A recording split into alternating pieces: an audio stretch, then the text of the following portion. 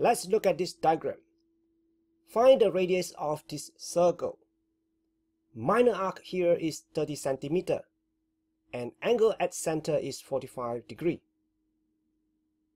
Here we use circumference over length of arc is equal to 360 over angle at center.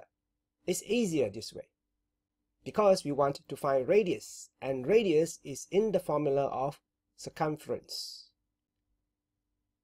Now we plug in the numbers. Circumference is 2 times 3.142 times r. Length of arc is 30. Angle at center is 45.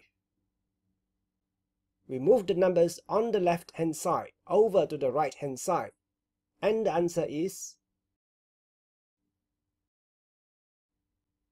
38.2 centimeter.